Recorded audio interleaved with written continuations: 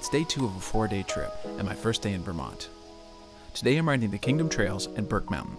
After being beaten by the rocks at Bromont yesterday, today should be a nice change of pace.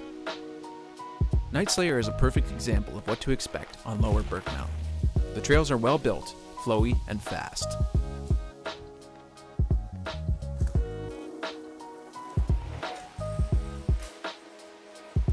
During the week, your Kingdom Trails pass gets you into Burke. As long as you're willing to pedal to the top, you'll save yourself $45. The Burke Mountain Bike Park integrates nicely with the Kingdom Trails. It's important to know that the trail ratings at the Kingdom Trails are a little soft. A double black at the Kingdom Trails, such as Burnham Down, would likely be rated a blue at Burke. But that doesn't mean the trails aren't good.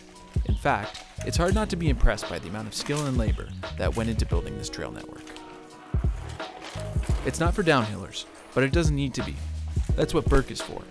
Instead, the Kingdom has built proper trail bike trails. Some pedaling is required, but at its core, this place is about flow. It's hard to capture the essence of the Kingdom Trails, simply because the network is so vast. What the community has managed to build here stands alone on this side of the United States. Tomorrow I'll be searching for some more technically challenging trails at Perry Hill. But for now, it's time to enjoy the Kingdom. Until next time, ride good trails.